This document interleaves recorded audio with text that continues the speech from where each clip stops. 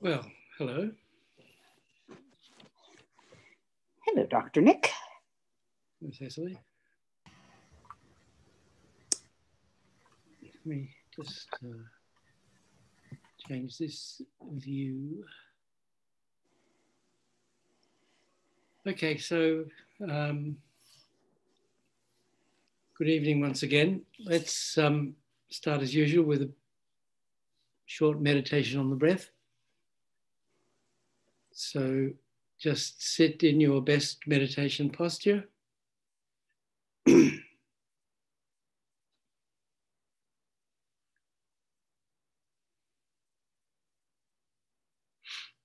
Then find your breath where it goes out and comes in through your nostrils.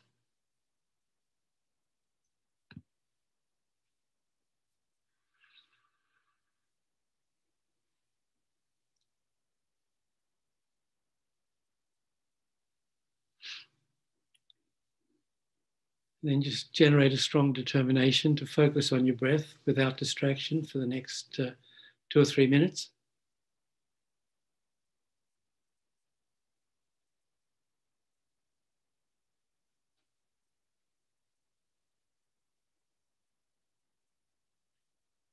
Okay, so let's do that. Thank you.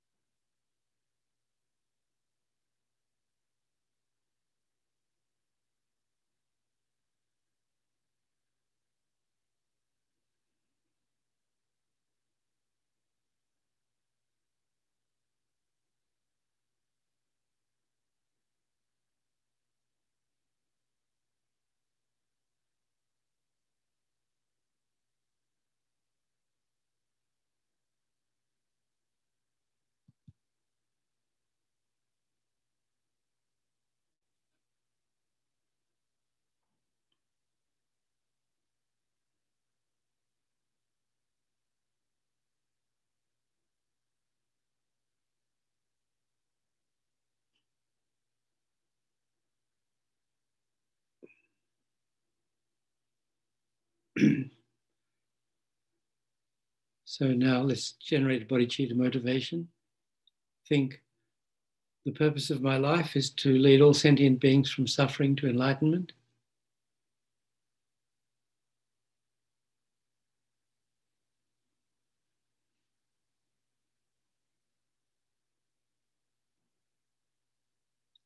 In order to do that, first I have to reach enlightenment myself.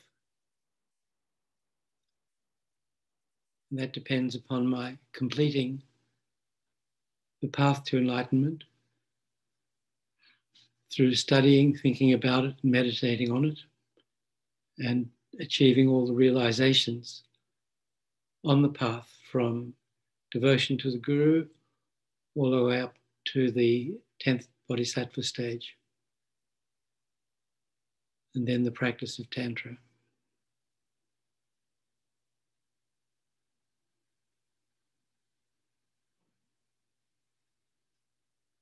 Since this is a long and sometimes difficult path,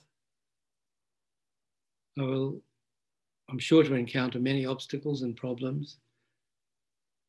So I need to learn how to transform those problems into the path. Therefore, I'm going to participate in this session tonight on transforming problems into happiness, in order to reach enlightenment for the sake of all sentient beings.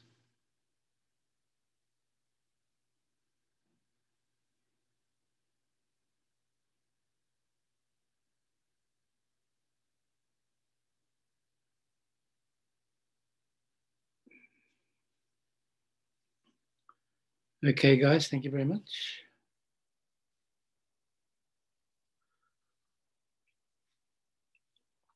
Before we start, anybody got any questions from last week's session? We started reading Lama Zopa Rinpoche's book on transforming problems.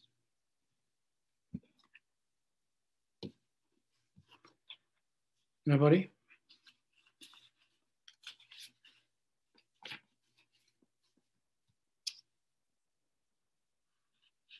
Okay.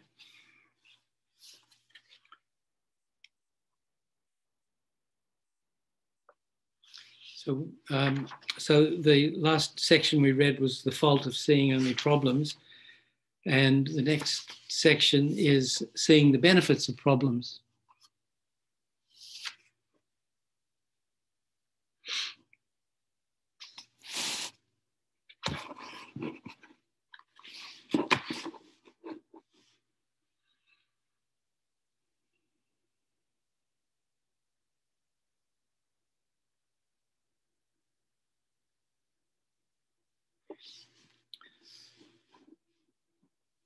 So when you perceive a problem, if you remember the benefits of having problems and approach it with the practice of Mahayana thought transformation, your problem becomes desirable.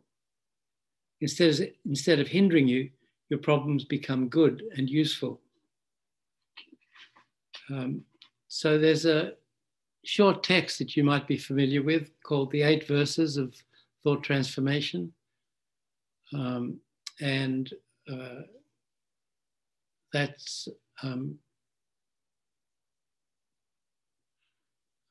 totally relevant to this topic, what we're doing. So we might have a look at that. I don't know about today, maybe next week. But did everybody get the links that Bob kindly sent out last week? We'll send out some more tomorrow. If that's okay, Bob? Okay, so no matter how many problems you have, there's no point at all in being disturbed or irritated by them. When you meet miserable, undesirable conditions, it's extremely important to think over and over again of the great shortcomings of perceiving them as problems and of being irritated by them. There's no benefit perceiving circumstances in this way. It is simply unnecessary to see them as problems.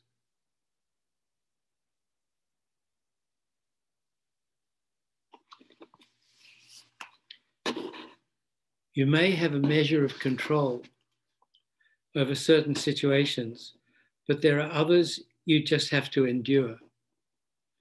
For example, no matter how upset you are that your house is not made of gold, you have no power to turn the bricks into gold. And no matter how upset you are that the sky is not the earth, you cannot turn the sky into the earth. There's no point in expending even a moment's concern about such things. No matter how much you worry about any external problems, and no matter how irritated you become, your irritation cannot make the problem go away.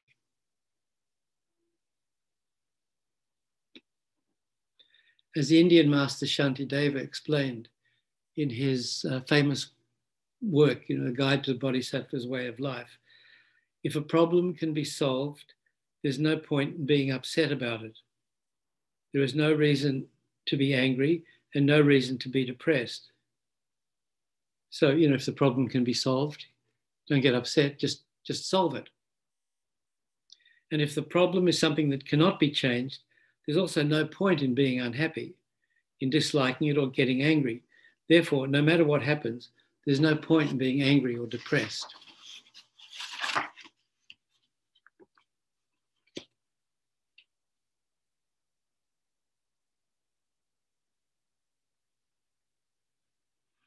No matter what happens, there's always a reason to think this is a favorable, beneficial condition.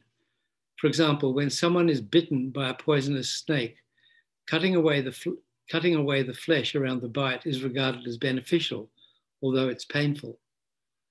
It's not considered harmful because it protects one's life. According to the Tibetan system of medicine, when a disease contaminating the inside of your body shows some sign of coming out, it generally means you're getting better. It's coming out of the body instead of staying inside, getting larger and larger and lasting a long time. It's regarded as a good thing. It is still a sickness, but it's nonetheless regarded as good.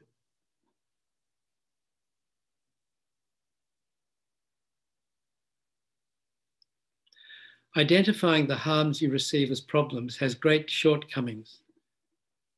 Think of all the problems you've experienced in your life. Then contemplate over and over again the result of seeing them as problems. Has it benefited you or not? Try to see as clearly as possible the shortcomings of this attitude. Then generate a very strong positive motivation, determining that from now on, no matter what problems I have to face, I won't become irritated by them. I won't identify any circumstances or obstacles I experience as problems. I'll regard them as positive. So when something goes wrong, we should look at it as an opportunity. Generating this brave, determined attitude is extremely important for your thought transformation practice to succeed.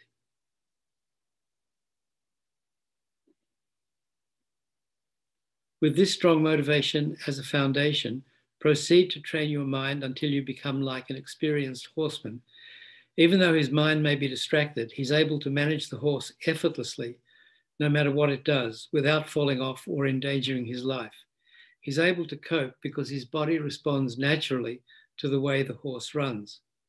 Similarly, when meeting miserable conditions or obstacles, an experienced thought transformation practitioner immediately and effortlessly recognizes them as good.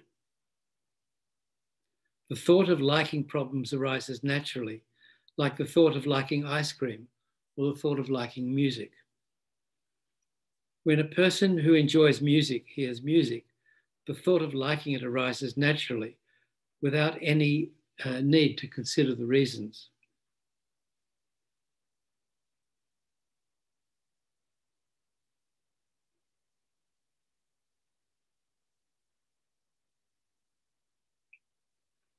When you meet undesirable conditions, if you spontaneously recognize them as good, you'll be happy. During times of criticism, poverty, difficulties, failure, sickness, or even imminent death, nothing will disturb your mind. You will be consistently happy. Effortlessly, naturally, you'll recognize the benefits of problems, And the more you see the benefits, the happier you will be to experience difficulties in your life. By training your mind and becoming accustomed to not seeing problems as problems, even great problems of the mind and body become so easy to bear that you experience no difficulty when you encounter them. Problems become enjoyable, as light and soft as cotton.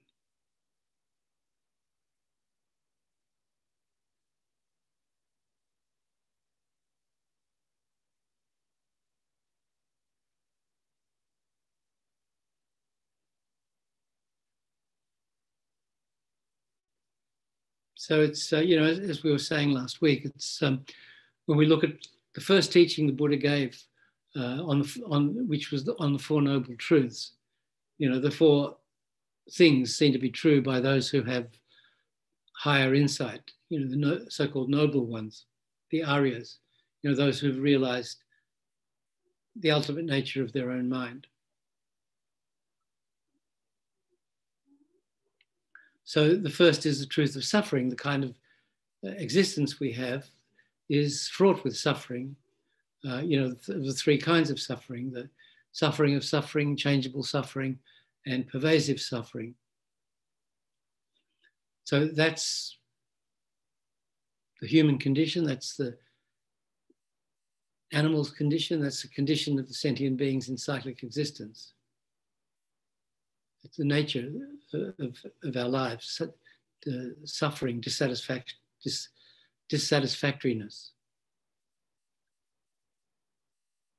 And, and the reason that we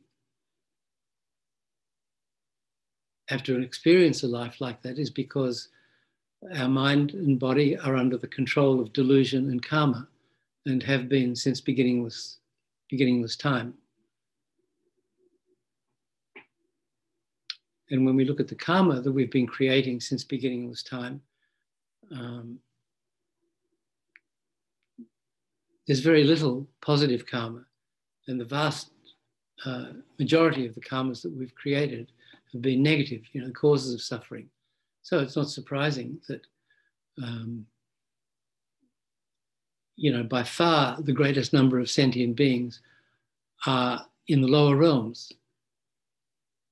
They're in the lower realms because rebirth is the result, your realm of rebirth is the result of a cause, and it's so easy to create negative karma, the cause of suffering. That's our mind's default position, to create negative karma, because nearly everything we do, based on self-grasping ignorance, we create negative karma by acting out of attachment or acting out of anger or any of the other, branch delusions, the branch negative delusions. So,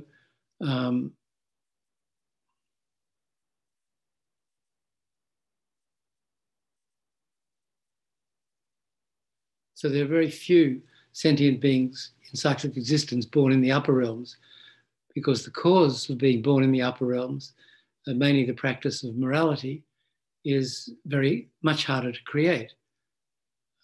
We don't know that there's such a thing as karma. We don't know there's positive karma and negative karma.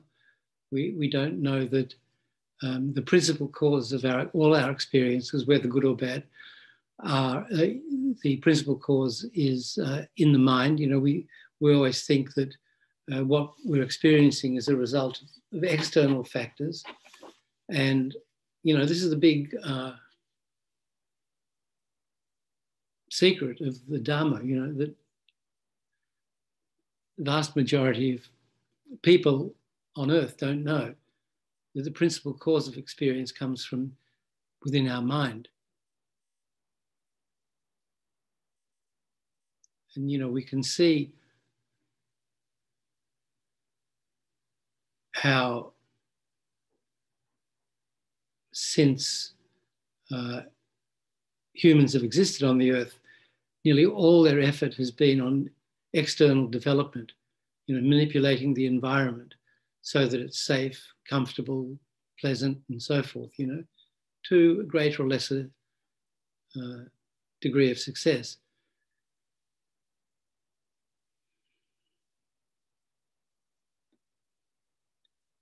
I mean, in terms of external or material development, it's incredible what people have done over the millennia, and especially over the last, last 100 or 200 years, or since the Industrial Revolution, I guess, whenever that was, 1700s or something. And, how fast things are developing, technology now, and but then we also see that there's a price to pay for that with the destruction of the earth and the atmosphere.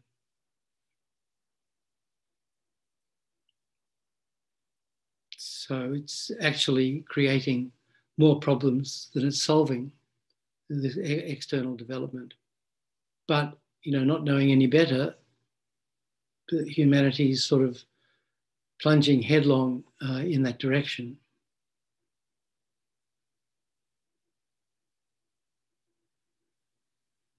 All the while creating more and more negative karma.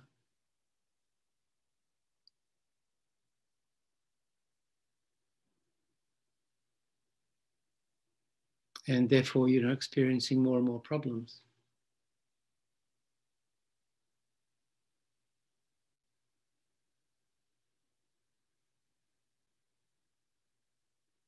So this time, we've received this perfect human rebirth.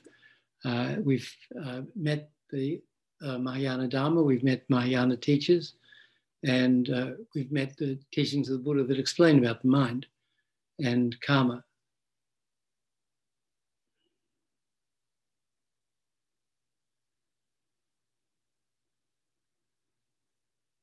So, since it's inevitable, we're going to experience problems and difficulties and hindrances and suffering of one kind or another. It's essential that we learn how to deal with these situations constructively and, not compound the harm by creating just more negative karma on top of it. So learn to respond positively and not just learn to respond positively so that we don't create any more negative karma, but respond positively by seeing problems as good, by understanding that this is the ripening of a previously created negative karma. So we're actually getting rid of it.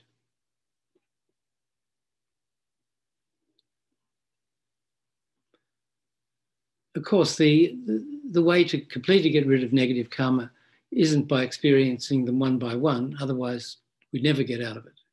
It's because I think we have an endless supply of negative karma in our minds, since our creating of negative karma is beginningless.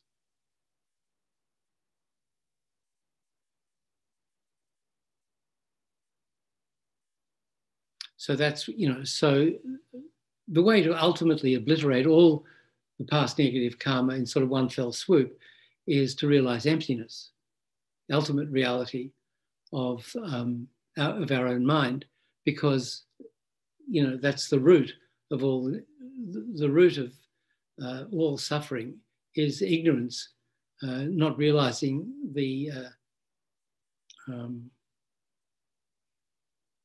self, that the I is not self-existent. But in order to realize emptiness, we need a lot of merit, and so that entails purifying negative karma and creating positive karma. So by doing purification practices and studying studying the teachings on emptiness and meditating on them, then that way we can destroy lots of karma at a time. But still, when negative karmas ripen one by one, we also have to deal with them on that individual basis.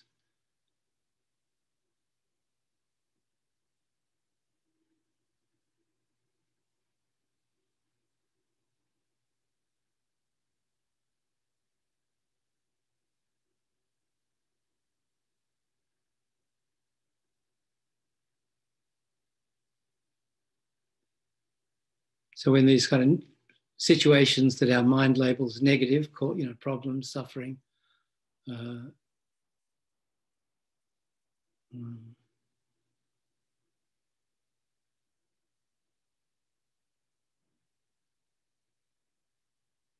then we, see that as an opportunity to get rid of that particular karma and not create more.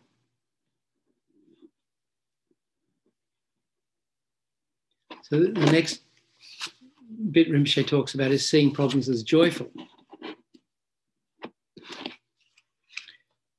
It's essential to be well prepared before actually meeting miserable conditions, since being able to use them as a basis for virtue and happiness is extremely difficult. Without prior training, however, you can more easily apply the thought transformation practice you've been practicing. To transform problems into happiness, it's not sufficient simply to see that problems help your practice of virtue. This alone is not enough. You must clearly recognize that your problems are actually necessary conditions for your practice of virtue, and you can derive continual, stable happiness from this.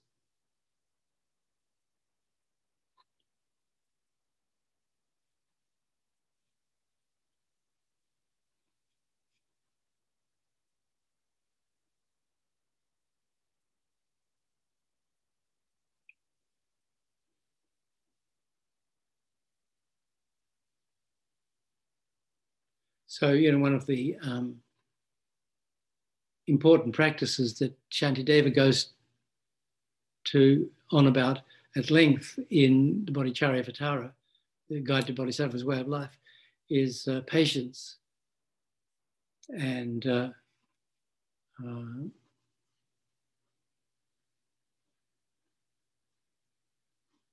it's, an important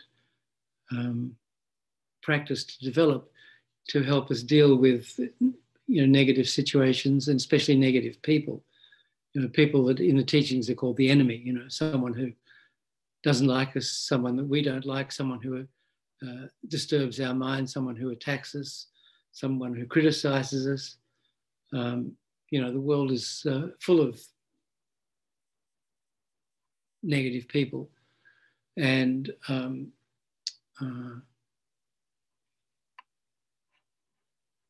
those, but the bodhisattva, and we as aspiring bodhisattvas should welcome such encounters with harmful people, so that we can develop our practice of patience. And to a bodhisattva, someone who's quite far along the path, much further than we are. Sorry if I'm insulting anybody, but someone who's much further along the path than we are, those people, those practitioners have such good karma that it's rare to run into negative people or harmful people. So a bodhisattva sees an enemy, some unpleasant person, as really precious, because as we get further and further along the path, such people become fewer, farther and fewer between, Maybe the expression is few and far between. So we're not there yet, I think we meet plenty of unpleasant people, but instead of trying to avoid them, we should actually welcome the opportunity to come into contact with those people.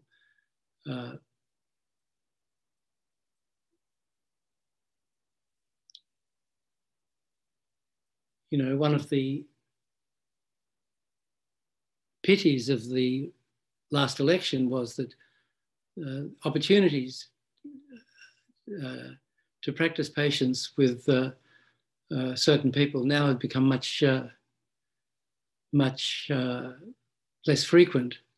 So I don't know, is that good or bad? I'm sure we can find plenty of other, well, there's still plenty of other people on that I don't know, I should be careful what I say because there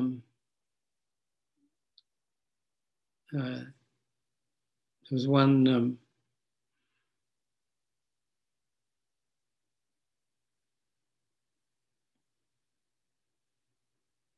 back when we were doing classes at Kurukulla Center in person, there was one person who came to the classes who was a big fan of Mitch McConnell. And so if there are any such fans here, I apologize. But he got very upset by my always referring to him sort of disparagingly. And I shouldn't have done that, you know. He was and still is a precious opportunity. So, you know, we should welcome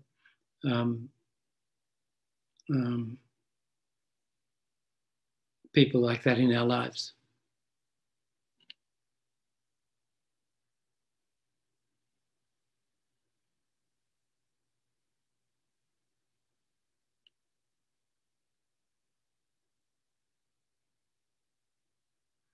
And you know, if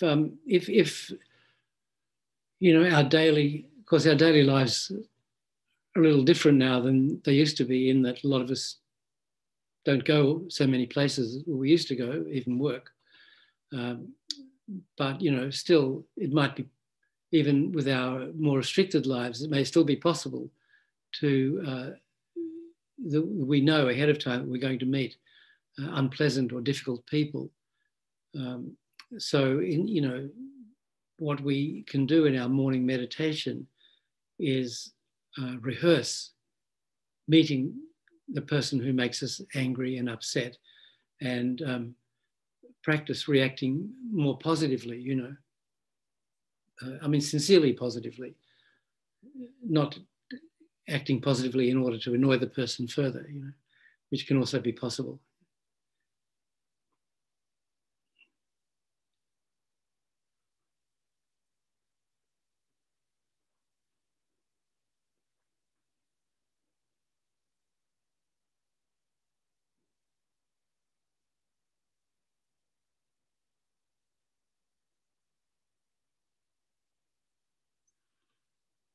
But as Lama Zopa Rinpoche has often said, you know, the enemy is our most precious possession, because through the enemy we have the opportunity to practice patience. And if we're only surrounded by people who are nice to us, we never get the opportunity to practice and develop our patience, and then ultimately achieve the perfection of patience. You know, one of the 6 bodhisattva perfections that we need to achieve in order to reach enlightenment. There's, you know, the great Atisha, who re-established pure Buddhism in Tibet after a difficult period where Buddhism was suppressed, you know, about 1,000 years ago, I guess. He had 3 close disciples. There was Dom Tomba, the bodhisattva, his interpreter, who translated his teachings. He you know, Atisha was from India, and so his Dom Tomba, who then founded the Kadampa tradition, talked about that several times. He translated Atisha's teachings into Tibetan. So he was the closest disciple. And then there was another disciple, I forget his name. He was a meditator. So he meditated in a retreat hut, spent most of his time in meditation in a retreat hut, and near Atisha's house. And then the third one was the cook. And the cook was really, you know, a foul-tempered person, and really annoyed everybody. And he was so rude and unpleasant to everybody. And someone once said to Atisha, "Why? This guy is such a drag. You know, why do you keep him around?" He said, don't speak badly of Manjala, the cook. It's, through him I've perfected the practice of patience. So, he even kept this unpleasant person around, just in order to, of course, once he'd perfected the patience, I don't know if he needed him anymore, but I think at that point it didn't matter. So he just kept him around and gave other people the opportunity to practice with him, I guess. I think that's why Wendy keeps me around, so she can practice patience.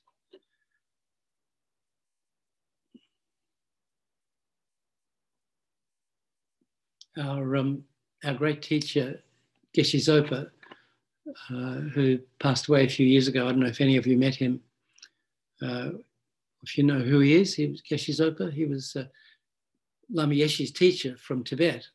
And Geshe Zopa came to the States in 62 and then eventually became a professor at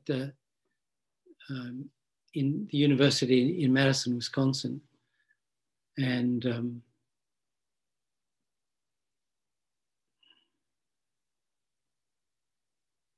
he was one of the important teachers of Lama Yeshe and Lama Zopa Rinpoche. And Wisdom published his, in 5 volumes, his extensive commentary on Lamrim Chenmo. Do you have that series of 5 books? Really important books. Lamrim Chenmo is like almost the most important text in the Gelug tradition. And Geshe Zopa's commentary is not far behind. He taught it every Sunday or whenever it was, over a period of 20 or 30 years, over a long time. And it's a really extensive commentary, and Wisdom have published it in 5 volumes. So in 1975, Lama Yeshe, Lama Zopa Rinpoche's second trip to the States, I was fortunate enough to be their roadie. I accompanied them on this trip, travel around the world for 8 or 9 months. And at one point, the Lamas went to visit Geshe Zopa in Madison, and I ran around, did some other things, and I joined them a little bit later. When I went to Geshe-La's house, knocked on the door, this guy, Elvin, who was Geshe-La's kind of closest disciple and sort of his manservant, he opened the door, and he looked really disheveled. He was smoking a cigarette, and all he was wearing was quite hot. It was in August or September in the summer. All he was wearing was a towel around his waist. And I don't even know if he had anything on underneath the towel. I didn't look, but it was like, I couldn't believe this semi-naked guy smoking a cigarette was lived with Geshe-La and looked after him, and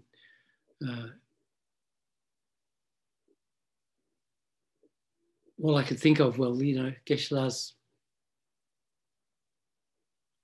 he's like Atisha's cook for Geshe-La. He keeps him around to practice patience. I couldn't think of any other reason, but what do I know?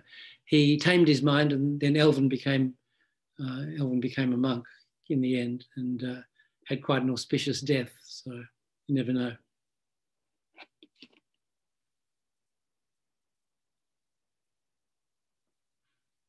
So if you're going to get a roommate, then get someone who's really hard to get on with and really tests your patience, and that's the practice of a bodhisattva.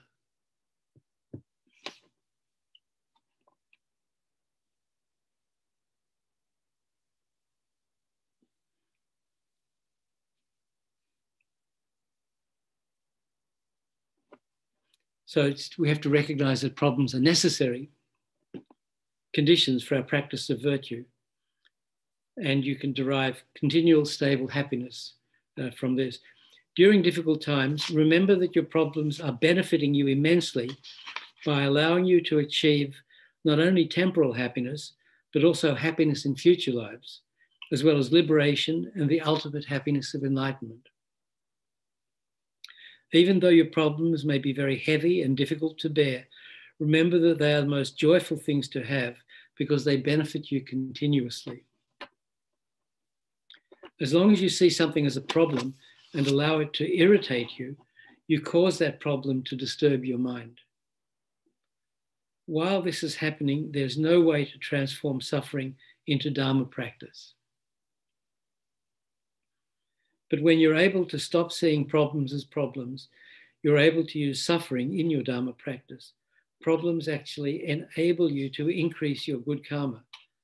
They become the cause of happiness.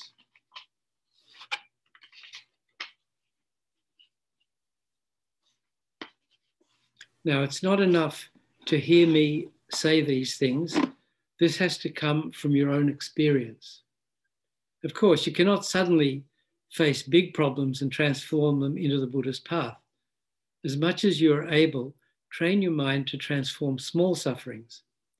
Then, when you experience big problems or great disasters, even death, the most fearful thing of all, you will be able to infuse them with virtue and use them in your Dharma practice to move further along the path to ultimate happiness.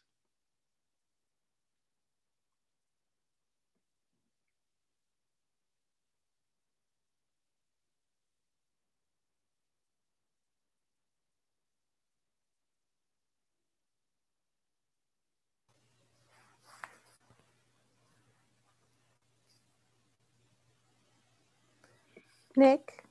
Yeah? This is Rebecca. Hi. Hi.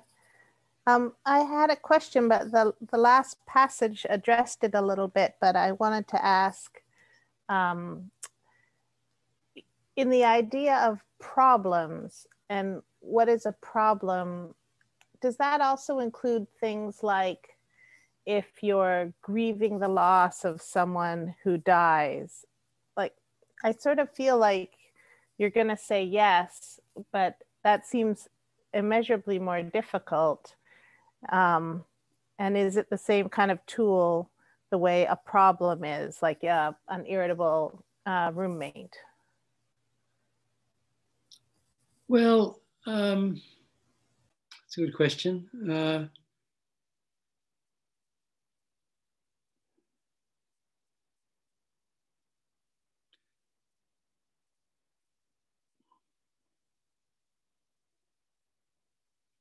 Of course, we know everybody we know, and those who are close to us, those who we don't even know, and ourselves, of course. Everybody's going to die, so it's not.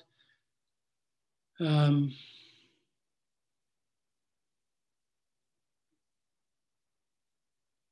don't think it's a problem in the sense of of sort of the difficulties that we may encounter if we, drop a brick on our foot or bash our head on a cupboard door or something. I think there's, the FPMT has a. Do you know the Prayers for the Dead site? If you look up fpmt.org/PFD, Prayers for the Dead, it's a thing when loved ones die, or anyone dies. People that pets don't make the cut, but you can submit their name to there, and His Holiness will make prayers, and the Sangha in Rinpoche's house in California will make tsatsas, those little clay tablets, and do prayers for that person, and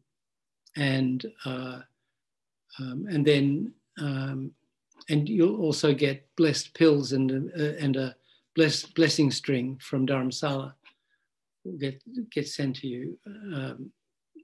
So anyway, if you look at that site, so, and then you can get on an email list to be notified whenever it's sort of updated, every 2 or 3 days.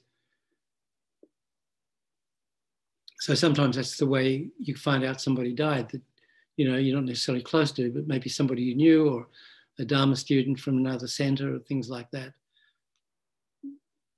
So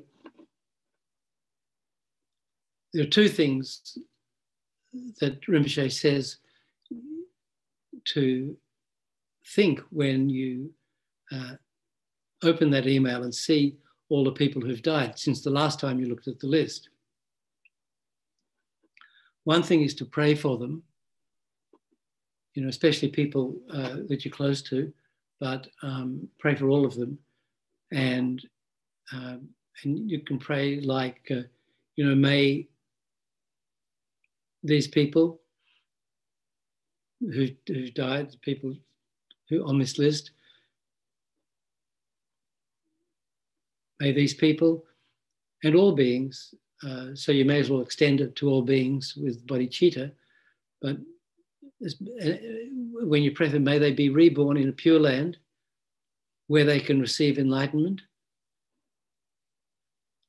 And if not, if they can't be born in a pure land where they can receive enlightenment, may they receive a perfect human rebirth, meet the holy Mahayana Guru, practice Dharma, never again be reborn in the lower realms, and quickly reach enlightenment for the sake of all sentient beings.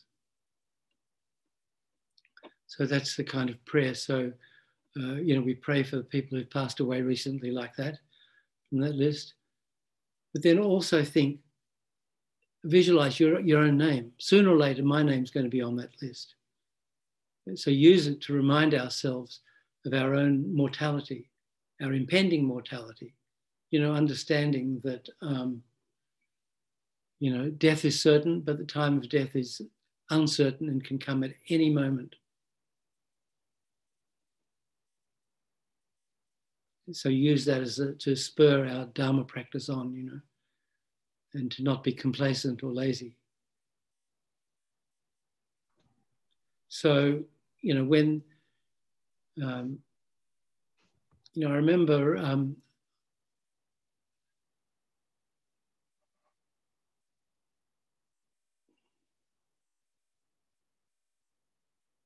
was in Bodh Gaya in 1981, and His Holiness the Dalai Lama was there giving teachings, and the news came down that his mother had just died. And so, at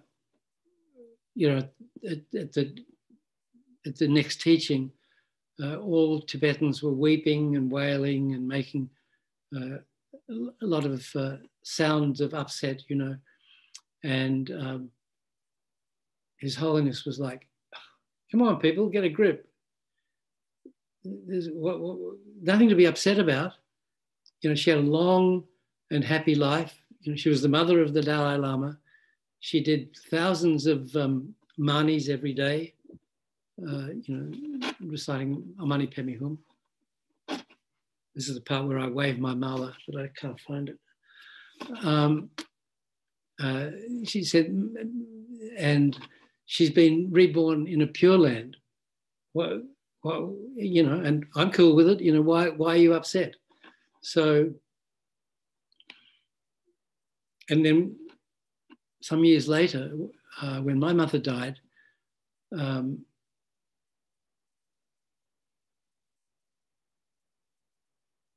I remembered that, and she, my mother, as I,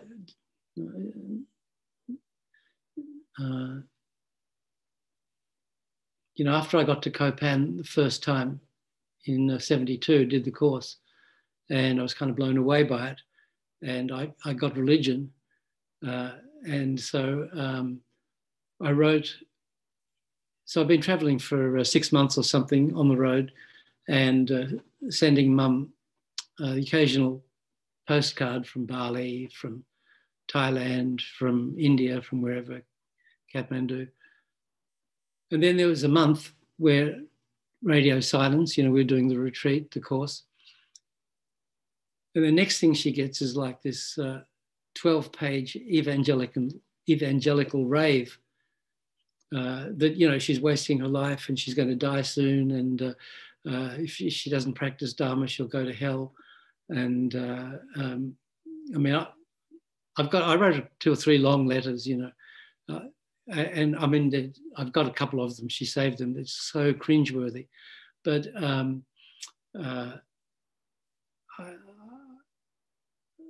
I think she probably thought I'd gone troppo. You know that expression? Gone troppo? It's Australian. Gone tropical, you know.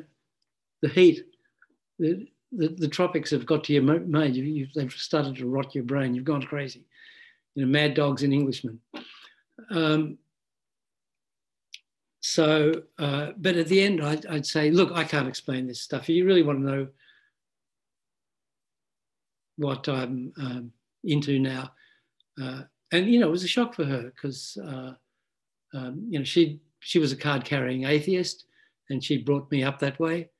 And you know, I went to Presbyterian school, and when some of my friends tried to make me a Christian, she got pretty upset. She got a bit worried, and so she gave me Bertrand Russell's book to read. You know, Why I Am Not a Christian, Bertrand Russell, English philosopher, and so we were happy scientific materialists, you know, until I went to Nepal, got involved in Tibetan Buddhism. So I finish off there. So look, I can't explain really what's happening here. If you want to know, you have to come over yourself. So she did. So she came and did the next course, in the 4th course in the spring of 73. And she became a Buddhist. And and she became, you know, very close to the Lamas. And that became the main thing in her life, Buddhism, from the age of 60 to, you know, for more than 30 years. So I kind of felt I've somehow repaid her kindness a little bit. And, but, you know, Lama Zopa Rinpoche said he'd visited her not long before she passed away. And, you know, he said she had a great life and she had absolutely nothing to worry about when she died, that, you know, Lama would look after her. And so, you know, she was ready to go. And so I think she went to, I don't know where she went, Pure Land or, I don't know. But her incarnation hasn't been recognized by any Lama that I know of. But so, anyway, sorry, I got a bit off the topic there, Rebecca. I think if somebody dies, we can pray for them briefly in that way that I mentioned. We can ask the Lamas to do pujas, medicine Buddha pujas, or different pujas. We can recite the King of Prayers for them, and we can use their death to remind us of our own, and to and use that.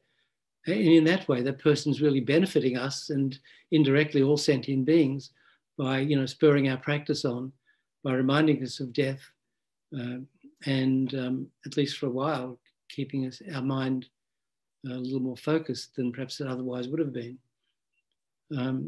So I don't think that's, so if we're upset, we you know, when someone close to us dies, we need to look at, what are we upset? Are we upset because that person didn't meet the Dharma? His person's almost certainly been reborn in the lower realms.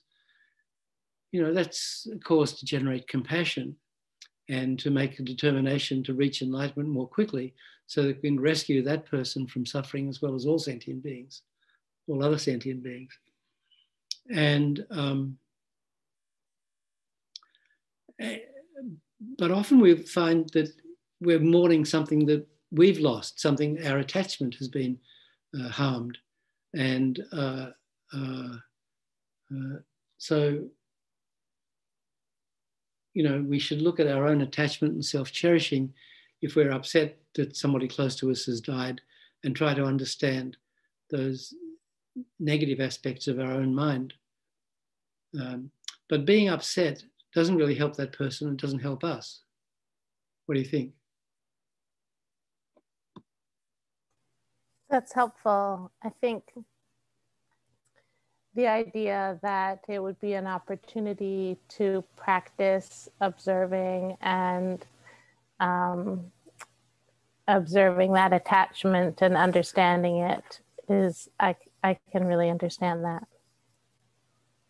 That could be a lifelong pursuit right there. Well, and is really. Well, people are dying all the time, and then it'll be us. So, And Nick? yeah. By Lama Zopa Rinpoche, one of the helps a lot with getting ready for our own death, plus, you know, family members that have died. It's come in. This is an amazing book, amazing book. It's how to enjoy death. Yeah, and it's it's helped a lot. Yeah, how's it helped? Just you know, my mother passed away not too long ago, and you know, we weren't on the best of terms, and we had total different religious beliefs, and it just got me to let go of that, to not be attached, to you know, that was basically the thing. It was the attachment part of it that I was hung up on. You know, I was upset because I was attached, you know, and it's like, that's that's not helping either one of us, you know. No, so, you know, if it helps you see your attachment and deal with it, you know, with Dharma practice, then that's helped you too, that little bit. So anybody else?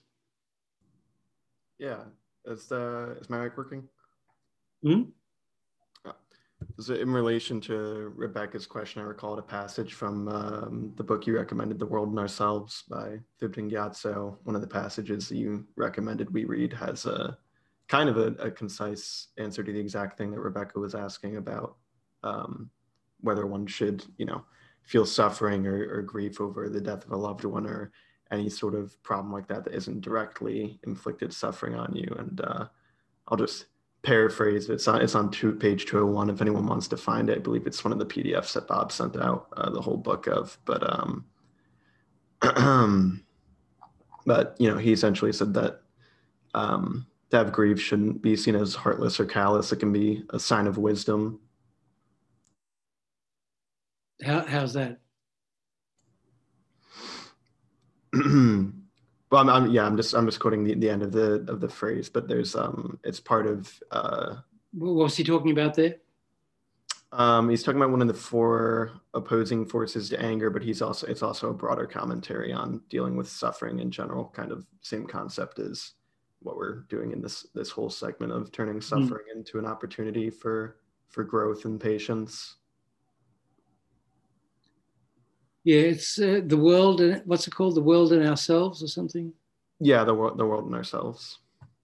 Yeah, so that's, if people don't know, that's a book written by Thubten Gyatso, Adrian Feldman, Australian monk, who founded Nalanda Monastery in France and then went to Australia and founded another monastery there.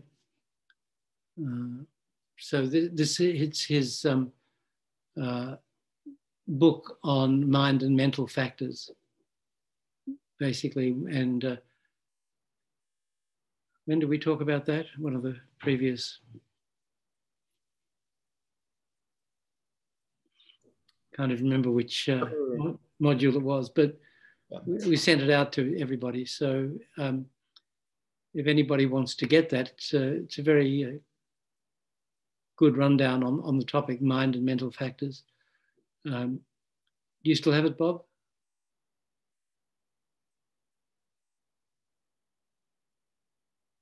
Can't hear. Oh, I have the link for it, yes. Yeah, so if you want a copy of that, you can email Bob at kurukulla.org. He can send you a PDF of the book. I think it was recently reprinted in Singapore, and I think they're sending us some copies here. So we may even have some hard copies of it in book form soon at some point. So I'll let you know when that happens. Okay, so has anyone got any advice on dealing with the death of a loved one in the context of transforming problems?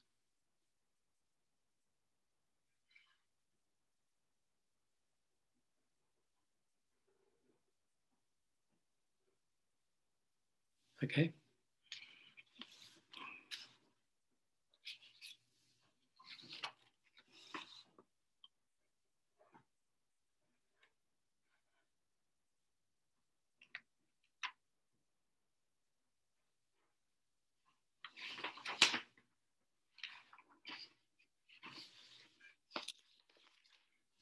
Okay, so what did I get up to?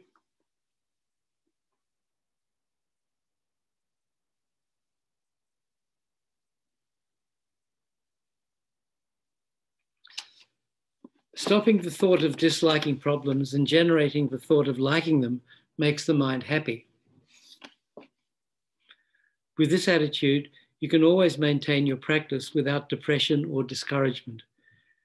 Because you've cultivated a strong belief that experiencing problems is desirable and joyful, even though you may have a problem, it will not disturb your mind and you will easily be able to bear it. This is how you can utilize disease and other problems in your life, such as adversaries you believe are disturbing your happiness or your Dharma practice.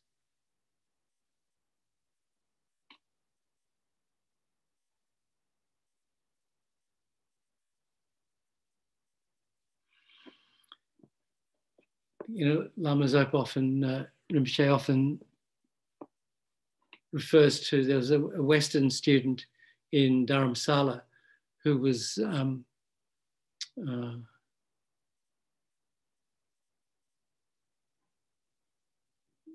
trying to develop single-pointed concentration in a small hut out in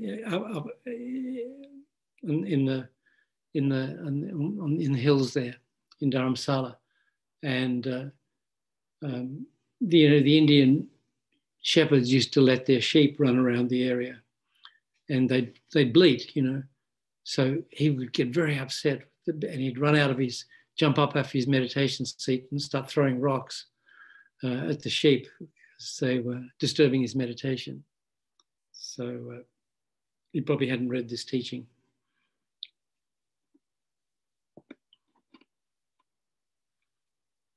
Even if they persist in what they are doing, they'll be utterly unable to interfere with your happiness and so cannot disturb your mind.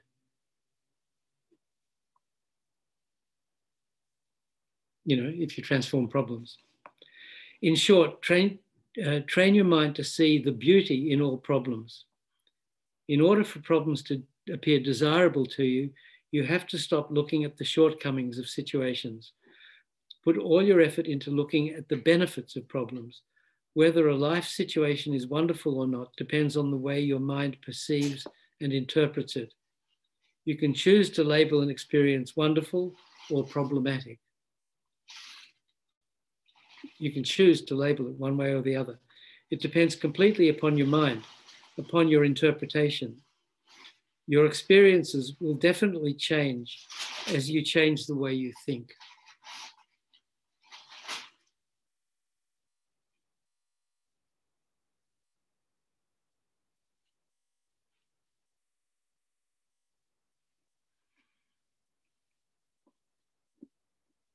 when I was in the Laudo cave, so everybody knows that Lama Zopa Rinpoche's, the Laudo cave is where in his previous life, Rinpoche spent the last 20 years of his life. He was a Nyingma Lama, married Lama.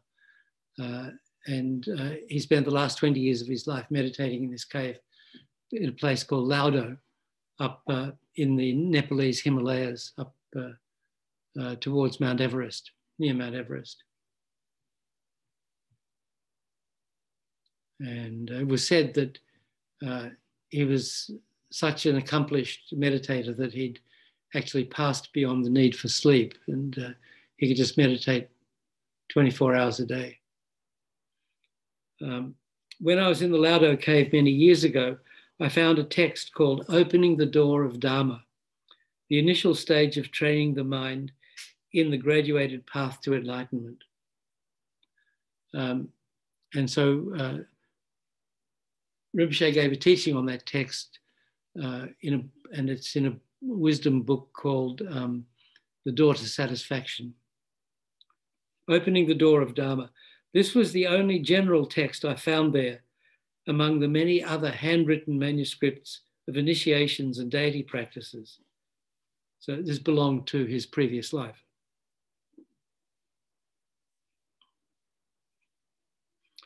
I must have read a lot in that text about the shortcomings of grasping onto worldly things, such as material goods or fame. After that, when the local people brought me offerings, for example, a plate filled with corn and rice with some money on top, so that was the Sherpas would, it was a common offering the Sherpas would make to the lamas, you know, so a plate with some kind of food stuff and then some money on top, which according to their custom is called a mandala. I was very fearful because I realized the dangers of those offerings. I was afraid of receiving a reputation and becoming famous. There was much to fear in my heart because I saw the pitfalls so clearly. So you see, at that time, I was trying to practice Dharma. Now, however, I've sunk completely into the quagmire of worldly concern. So what Rinpoche is saying there is that he's trying to avoid the falling into the trap of the 8 worldly dharmas. So, you know, the 8 worldly dharmas are, everybody familiar with them? Anybody want to tell me what they are? Molly, you said you knew what they are.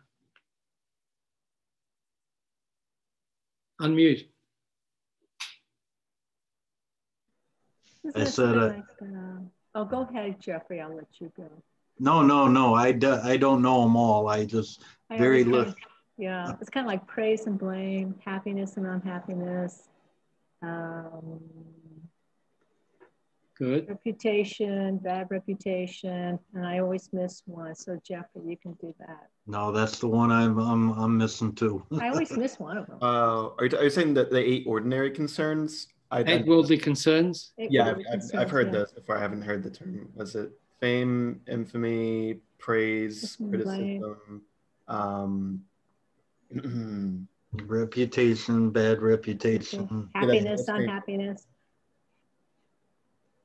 Yes, so there are 4 pairs of opposites. You know, there's one is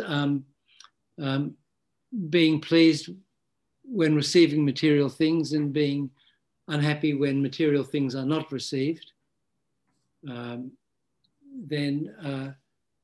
there's attachment to receiving things and aversion to not receiving material things. And then there's attachment to, you know, things going well and aversion to things not going well, you know, which Molly was saying is happiness and suffering. You know, so always wanting to be happy and never wanting to be unhappy. So, and that's kind of relevant to what we're talking about here, really transforming problems. And then there's fame, being attached to fame and having aversion to notoriety. And the other one is attached to praise and aversion to blame. So, you know, those last two are a little bit similar, you know, having a good reputation, having a bad reputation. And so that's a little more general, you know.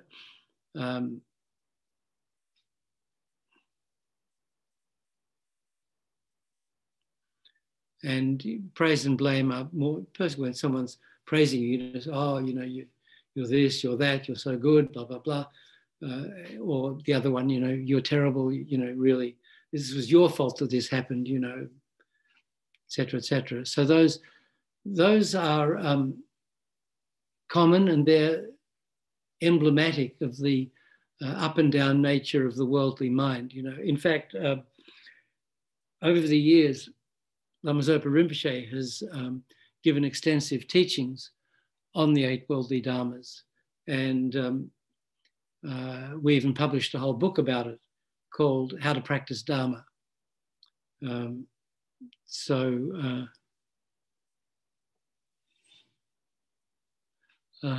can send the link to that, but that is a very important book, you know. And that's what Rinpoche was saying when he found this text that belonged to the Laudo Lama in the cave, this opening the door of Dharma. He would have been around 25 years old at that point. He said when he read that book, he realized that up until then, everything he'd done, you know, he'd been a monk since he was little. Everything he'd done, he hadn't been practicing Dharma. You know, he realized that after reading this book, that everything he'd done wasn't the practice of Dharma. What he thought was the practice of Dharma wasn't, because it was done. It wasn't done free of the 8 worldly dharmas. So here, when he's saying, you know, when he returned to Laudo after, well, he was born near there in December 1945 in a little village called Tami, which is, so it's down here, and Laudo is a couple of thousand feet up the mountain away from there. And he, in the village, there was a Nyingma monastery in Tami. There was a local village monastery. So they sent him, after he was recognized as the reincarnation of the Laudo Lama, he was sent to the local monastery. But since it was just down the road from his house, he kept running away from there going home. So then they sent him to another monastery in a place called Rolwaling, which was way over the mountain, a very difficult pass, and with sometimes ice and snow in the winter and falling rocks, and quite difficult for a little boy to navigate by himself. So they sent him over to Rolwaling, where his uncles were. His uncles were in the monastery there. And one or two uncles, either they were there already or they went there to look after him. So he was there for a few years until the age of 10, when his uncles took him on pilgrimage to Tibet. So that was when he left that area in mid-50s. And then in 59, he had to escape from Tibet. He stayed in Tibet. They took him on pilgrimage, and he refused to come back to Nepal. He wanted to stay in Doma Geshe Rinpoche's monastery, where they found themselves in southern Tibet. So he stayed there for 3 years until they had to go into exile when the Chinese took over. And then he was in the refugee camp and met Lama Geshe, and then they met their first Western student, and then, in 68, they went to Nepal and finished up at Kopan. And then in 69, I think he went back up to Laudo for the first time since he'd left when he was 10 years old. And then they decided to build a small monastery there at Laudo. And so it was while he was there during the construction of the monastery, he was reading this text. And then the word began to spread. Oh, the Laudo Lama, has returned. So he had this quite big reputation from his previous life. So that was one thing that concerned him, that he would get attached to the reputation, and that would really harm his Dharma practice. And then also receiving material offerings, if the word got around, oh, we offered this, we offered that, then people would try to outdo themselves, maybe make better and bigger offerings. So he was afraid that he'd get attached to the offerings. And then, if you're a monk or any kind of Dharma practitioner really, and people are making offerings and you get attached to them, it damages your Dharma practice, sort of puts it in reverse. The great Kurukulla Rinpoche, who, we went through his commentary, was the last one or the module before, the Foundation of All Good Qualities. I think it was the Buddhism in a nutshell. We went through Kurukulla Rinpoche's commentary on Lama Tsongkhapa's text, Foundation of All Good Qualities. When people came to see him and they made an offering, he would take the offering and throw it on the floor behind his bed, So, just to show his disdain for receiving material offerings and to discourage people from making them, because he didn't need them and he didn't want the hassle. And I remember we received a couple of teachings from him, the Western monks and nuns who were there at the time, probably 15 of us. In 1975, the beginning, February 75, he was in Nepal.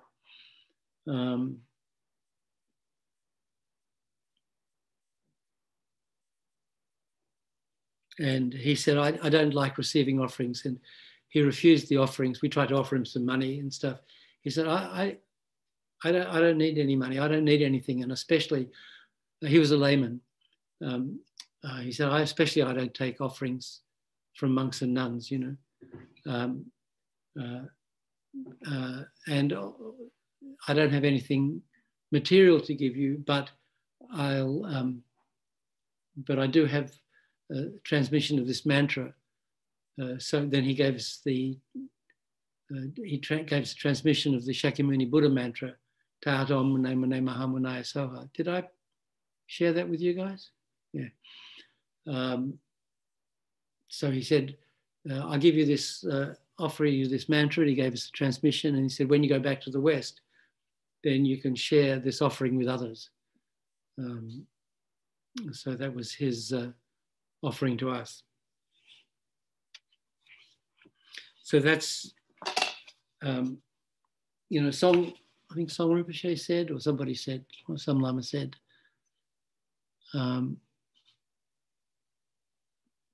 that they see material offerings as molten copper poured into your mouth. It's, but if you accept material offerings as a supposed practitioner, and then you don't practice purely, then you're really stealing those offerings from, devoted followers, and the karma of deceiving people like that by pretending to be a practitioner and taking their offerings and then not doing proper practice is definitely a cause to be reborn in one of those hells where you get boiled in a cauldron of molten metal and have molten metal poured into your throat. So that was, sorry, lost my mother, here it is.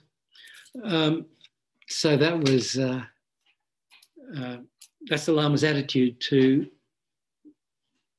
material offerings. But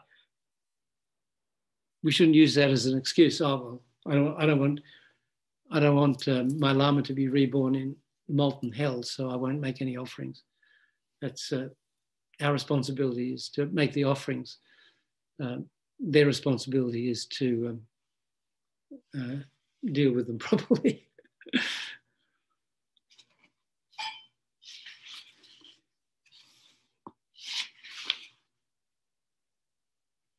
Okay, so moving right along. So that's the end of that chapter, which is called Developing a Different Attitude to Problems. The next one is happiness and suffering are created by your mind.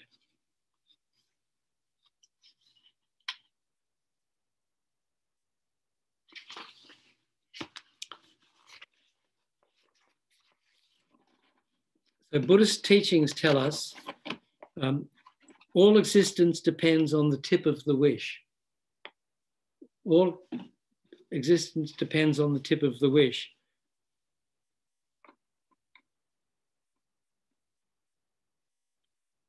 What that means is all happiness and all suffering depend on our wish, our motivation. The most oppressive suffering of the hell realms and the highest happiness of the state of omniscient mind come from the mind. With few exceptions, all actions we perform with our body, speech, and mind out of worldly concern only for our own happiness in this life alone, are non-virtuous and thus result in suffering. All actions of body, speech, and mind done with the wish that seeks happiness beyond this life, seeks happiness of future lives, or seeks the happiness of all beings, are virtuous and cause our happiness.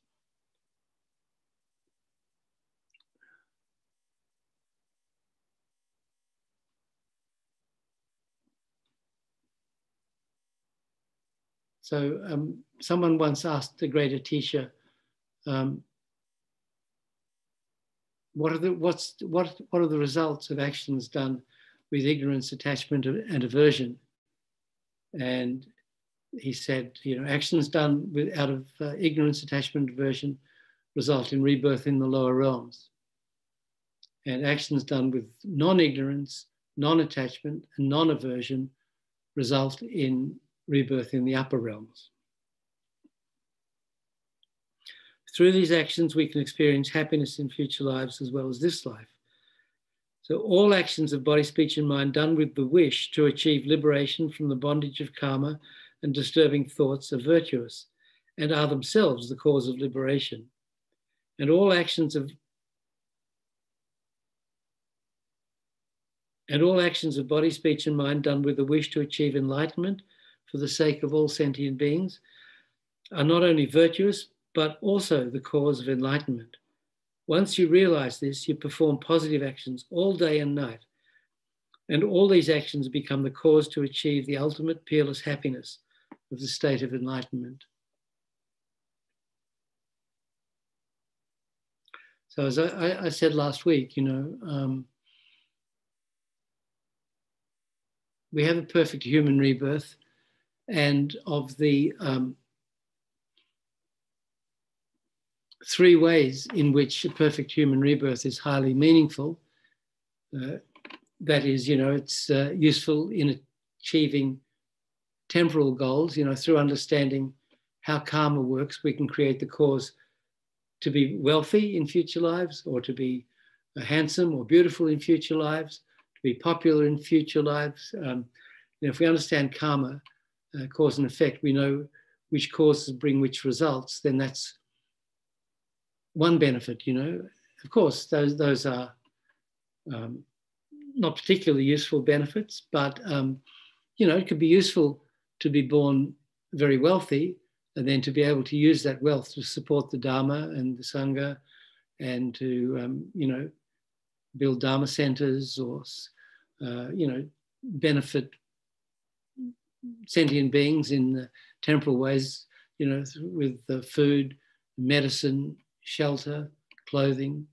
So, there are advantages to being wealthy like that. But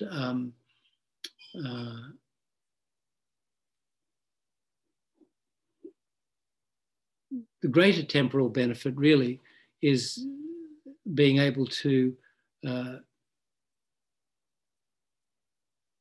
create the causes to receive realizations of the path, to realize a perfect human rebirth, to realize impermanence and death, to realize refuge, to realize karma, to realize these stages of the path. So those temporal benefits, then, that's one way in which perfect human rebirth is meaningful.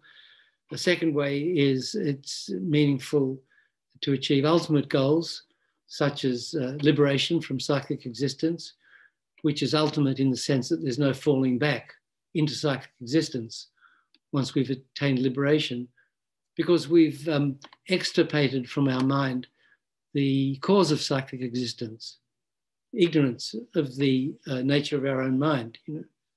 So once we've transcended our ego, there's no cause for the ego to come back, the wrong conception of the self.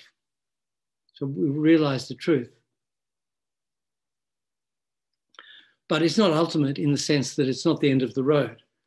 We still have a long way to go to reach enlightenment. But this perfect human rebirth is also useful to create the cause of enlightenment through studying and practicing bodhicitta. So it's useful in achieving these ultimate goals. And the third way that the perfect human rebirth is meaningful, it's meaningful in every moment. So every moment we can use our life to create the cause of enlightenment by transforming every moment with bodhicitta. And so since our life in cyclic existence is beset by problems and difficult situations and stuff, if we learn how to transform these problems, then even when problems and difficulties arise, we can make them, through the alchemy of bodhicitta, we can turn those problems into the cause of enlightenment. So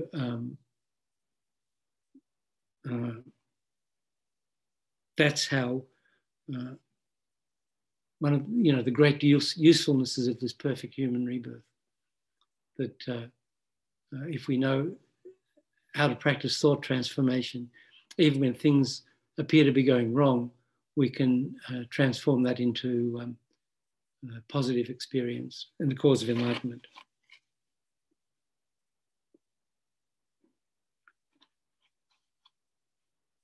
So, as Rinpoche says, I'll repeat that, all actions of body, speech, and mind done with the wish to achieve enlightenment for the sake of all sentient beings are not only virtuous, but also the cause of enlightenment. Once you realize this, you perform positive actions all day and night. So, as the perfect human rebirth says, every moment can be positive. And all these actions become the cause to achieve the ultimate peerless happiness of the state of enlightenment.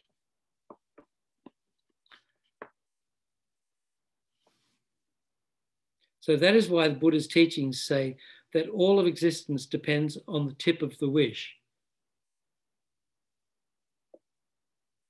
Everything depends completely on the mind. Temporal and even ultimate happiness depend completely on your wish, on your own mind. Different results come from different types of wishes. All suffering arises from the misguided wish for your own temporal happiness in only this life. This kind of happiness seems to be happiness, but it is really only suffering. This is samsaric happiness, which cannot be found because it does not exist. However, from the wish to achieve liberation comes liberation. From the wish to achieve the omniscient enlightened mind comes the omniscient enlightened mind. Thus, samsaric suffering and ultimate happiness come completely from your own wish, from your own mind. If you closely examine your own experience, you'll see that happiness and suffering are dependent upon your mind, upon your interpretation of events and circumstances. Happiness and suffering do not come from outside, from others. All of your happiness and all of your suffering are created by you, by your own mind and motivation. You'll experience suffering if you cultivate and indulge in anger, and you'll experience happiness if you practice loving kindness, compassion, and patience. Your suffering and happiness are the direct result of the way in which you take care of your own mind in your life on a day-to-day basis. If you closely examine your own experience, it becomes very clear that suffering and happiness are not created by other living beings, and not even by a being such as God or Buddha. You are the creator of your own happiness and suffering.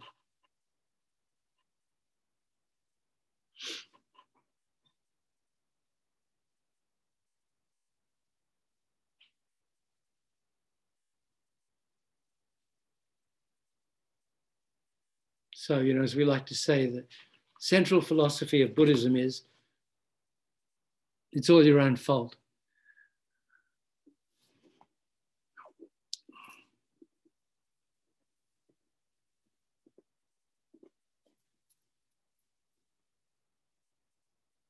Of course, if we think that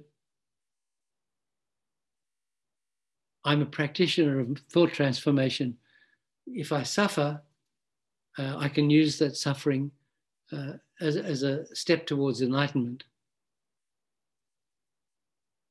Therefore, it's okay if I create negative karma, because when I experience the suffering result, I'll be able to transform it into the path to enlightenment. Because the problem with that is that if we practice creating negative karma, we're likely to be born in a situation where we can't practice Dharma, where even the word Dharma doesn't exist.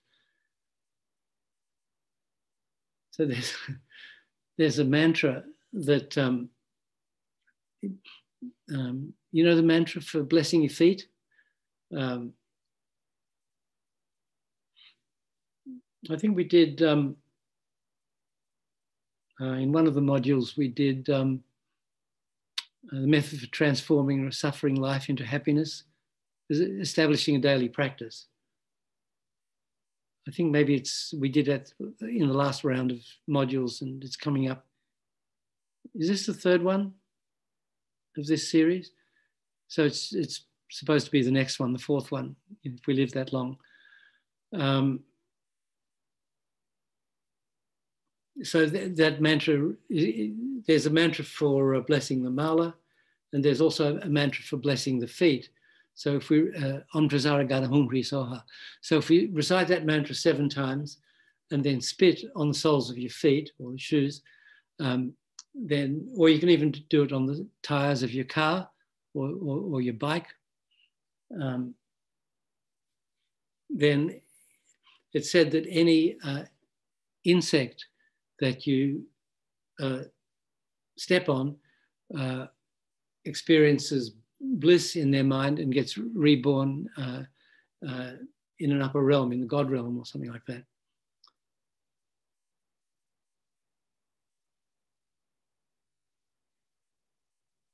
So then I remember I said to Rinpoche once when he was explaining that mantra, I said, so if we recite that mantra and bless our feet, then wouldn't it make sense that we go out and we step on as many ants and other sentient beings as possible and send them to the upper realms? And then he laughed and laughed. He said, that was such a ridiculous notion. And he said, yes. And what you should do is get those clown's shoes, the really huge shoes that clowns wear, and bless them. And then you can even kill more sentient beings as you walk around, So the missing word in that whole thing is inadvertent. So if you bless your feet and then you inadvertently step on any sentient being, it blesses that sentient being's mind through the power of that mantra and the blessing and your pure intention.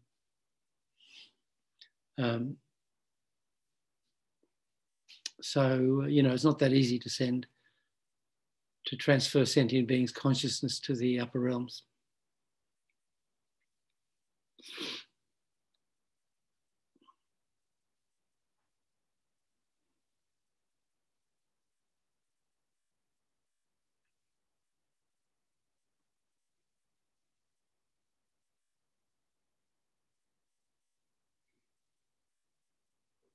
I think I'll stop here, but does anybody have any questions about anything? Anything? No. Can you repeat that mantra again about the blessing your feet? I'll send it to Bob. He can send it out. Okay. Thank you.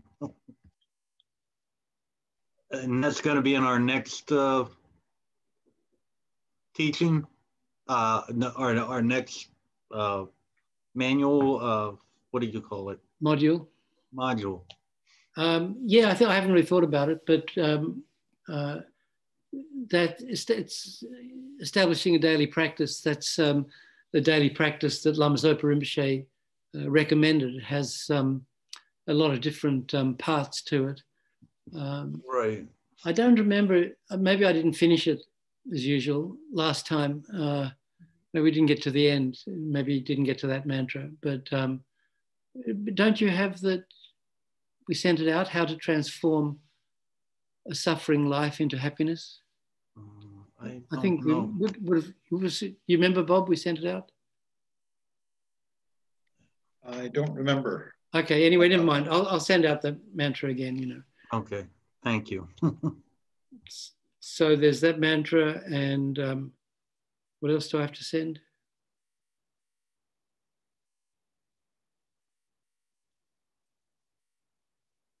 Short-term memory loss. I haven't talking about the book by. Haven't been smoking. What? You're talking about the book by Thubten Gyatso? Yeah. But Bob has that anyway to send out. So anyway, there's a couple of things I referred to. So I'll send you some stuff tonight or tomorrow morning, Bob, and if anybody's not on his list, you can write to bob@kurukulla.org, and he can send. And if you want the stuff that we sent out last week, he can send that again. Okay. So anyway, if you think of any questions, you can always email me, nick@lamayeshi.com.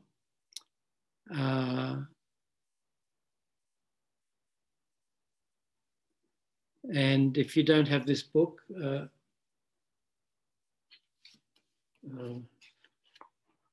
think it's got a different cover, hasn't it? Yeah, that one that Jeff's got there. Well worth getting. And thank you very much for giving me the opportunity to share my ignorance. So anyway, we have been reading Lama Zopa Rinpoche's teachings, and we started with generating bodhicitta. So no question that we have vast amount of merit to dedicate. So to preserve that merit, to send this positive energy that we've created towards its intended goal, we'll dedicate the merit. So think, because of this merit, so think of the merit we've generated by generating bodhicitta and doing right action of reading Rinpoche's teachings. Because of this merit, may I quickly become enlightened in order to enlighten all sentient beings.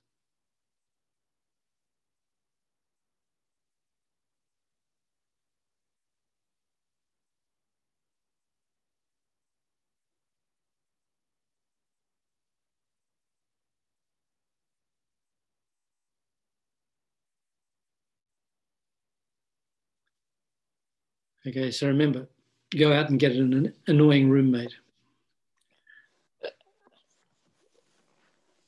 We want this to practice. So thanks, everybody. Thanks, Cecily. Nice to see you. Say hi to Wendy and the bunnies. Okay. Thank you. Okay, you all. Thank you. Again. Hope to see you next week. Bye. Have a good week. Bye. Bye-bye. Nick. Thank you.